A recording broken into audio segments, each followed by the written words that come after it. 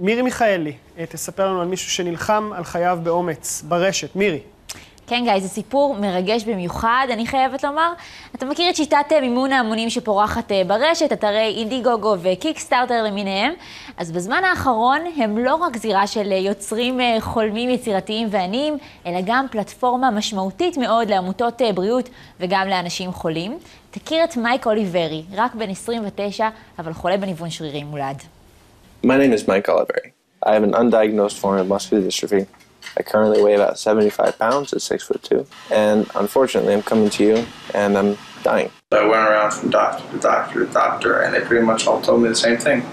Hi, we can't help you. The Mayo Clinic in Minnesota can. They are the only hospital that is going to be able to help me. I don't have money to live, so I'm going to be setting up an Indiegogo and a GoFundMe, donating to me on my PayPal and on a GoFundMe. איזה פייטר. לגמרי. מדהים. אז המחלה המולדת שלו לא הפריעה לו לתחזק עמוד יוטיוב מוצלח, ואפילו הוא כיכב בסדרת רשת. הבחור ממש לא נתן למגבלה שלו להפריע לו בחיים. אבל לאחרונה מצבו הרפואי דרדר משמעותית, בין היתר גם הראייה שלו בסכנה, והוא צריך לעבור ניתוח עיניים במינסוטה. אז הוא פנה לגולשים בתקווה שיעזרו לו. עד כה הוא הצליח לגייס, גיא, כמעט $10,000. שזה יפה. ומייק לא מוותר, כן, זה יפה מאוד. הוא אפילו פונה לסלבס בבקשה לעזרה. תראה את הפנייה שלו לריצ'רד ברנסון, הבעלים של חברת וירג'ין. Hey Richard, it's Mikey. I found out when I was 6 years old that I have muscular dystrophy. What I would like from you is actually to take me to space. Space would be the equivalent to a cure for muscular dystrophy for me. I want to be the first disabled man in space. כן, והוא גם יצר איתו קשר באמת. נכון.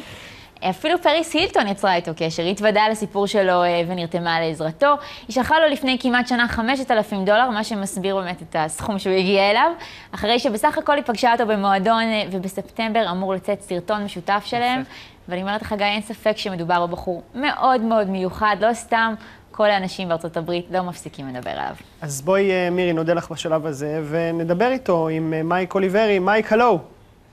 Shalom, Zinor Layla. It's a pleasure having you with us. You can ask me anything you want. It doesn't really matter. I have no bounds, I have no restrictions. Can you put my hat on a little bit tighter? 1 second. So don't be afraid to ask me. Pull from the back. I see that you're a perfectionist. I am a perfectionist. Okay, and why did you decide to go for the crowdfunding option with your disease? I was kind of unaware of it in a way, just because I was so sick. I was in my bed most of the time. I was very nauseous most of the time, and then it just came like a wave, you know, like you're standing in the ocean and you get knocked over. And it was just love from everywhere. I don't like to ask for money or, you know, make, you know, please help me things, but I needed to if I wanted to keep being alive. Yeah. And how much time do you have left with the treatment and also without it?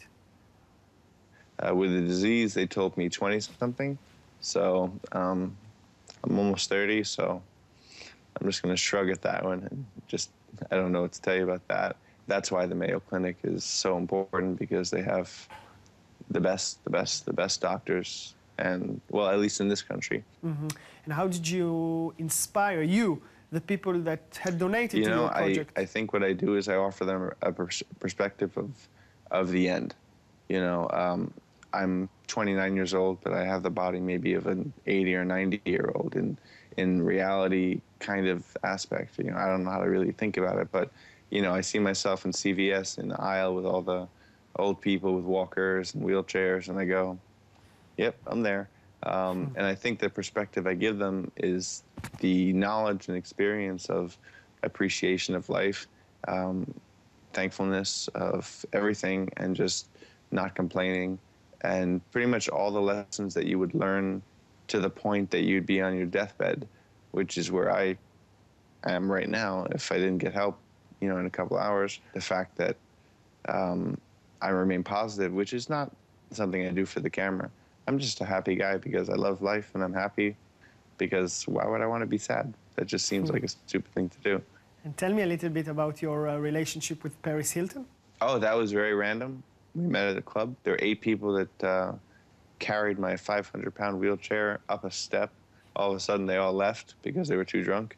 And I was left with one passed out guy, and all of a sudden, a beautiful blonde girl came up to me and started hugging me and giving me a kiss on the cheek. And I didn't even know it was her for 10 minutes until somebody said, Paris, Paris, Paris.